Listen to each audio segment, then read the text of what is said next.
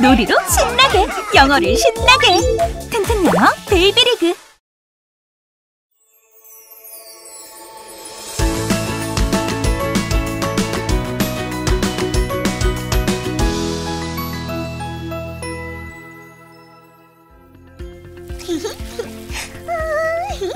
예쁘게 자라라.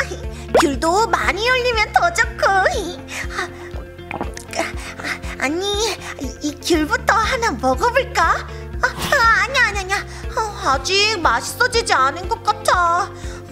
언제쯤 귤이 맛있어질까? 내일일까? 다음 주일까?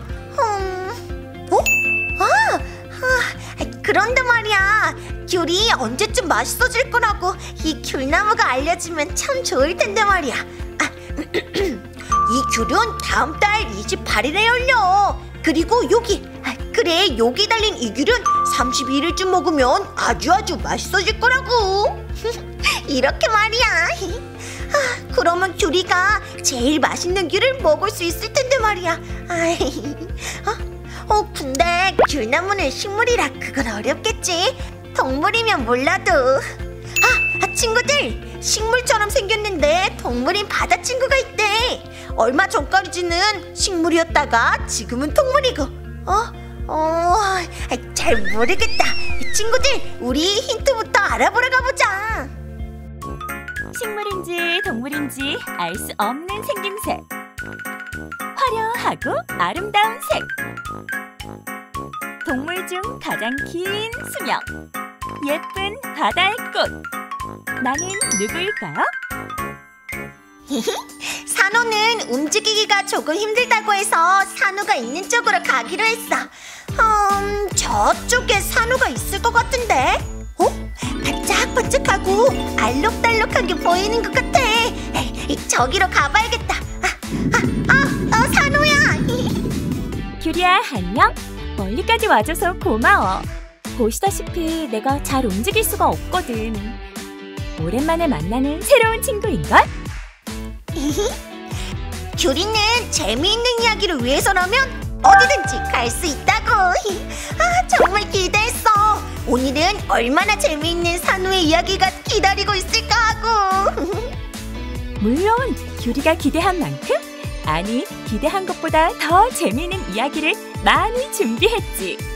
자, 그럼 우리는 오랜 시간 서서히 조금씩 자라 4억 5천만 년 전부터 바다 친구들과 살아왔지.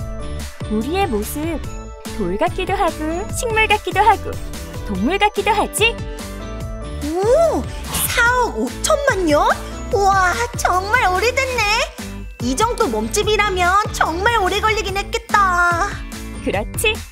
우리의 아름다운 색도 봐줘. 우리의 몸은 단순한 갈색에서 화려한 색상까지 다양해. 자란 곳에서 쭉 자라서 산호섬을 이루기도 하지. 겉으로는 나무처럼 생긴 우리가 식물이 아닌 동물이라는 사실은 프레드릭 윌리엄 허셜이라는 과학자가 알아냈어. 현미경으로 식물에게는 있어야 할 세포벽이 없다는 걸 알고 동물이라는 사실을 밝혀냈지. 오, 그래. 산호는 잘 움직일 수도 없고 귤이가 키우는 귤나무랑 똑 닮았는데 귤이도 당연히 산호가 식물인 줄 알았지 뭐야. 우리는 바다에서 없어서는 안 될 존재야. 여러 바다동물들이 우리 주변에서 살기도, 새끼를 낳기도 하고 천적을 만났을 때는 숨기도 하지. 그러다 보니 자연스럽게 바다 친구들의 마을이 생긴다고 할까? 그래서 여러 가지 바다 친구들이 산호 주변을 다녔구나. 우리 마을에 누가 찾아왔나 하고. 나는 귤이야. 친구들을 해치지 않는다고.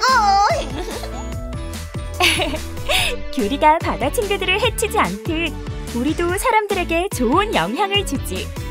우리는 많은 이산화탄소를 흡수해. 같은 크기의 열대우림이 이산화탄소를 흡수하는 양보다 더 많은 양을 흡수하지. 그리고 우리 주변에 물이 쥐어 펼쳐진 산호초는 파도를 막아주는 방파제 역할도 하고 있지. 오, 산호가 많은 역할을 하고 있는걸. 우리 산호가 많이 바쁘겠어. 그럼 가만히 있는 것 같아도 많은 일을 하고 있다고. 환경을 지켜주는 것 말고도 물 위의 딱딱한 각질은 바다 밑에서 서서히 쌓여 석회암을 만들어 석회암은 사람들이 살고 있는 집을 만드는 시멘트의 원료가 되지. 오! 와, 산호는 정말 대단하다!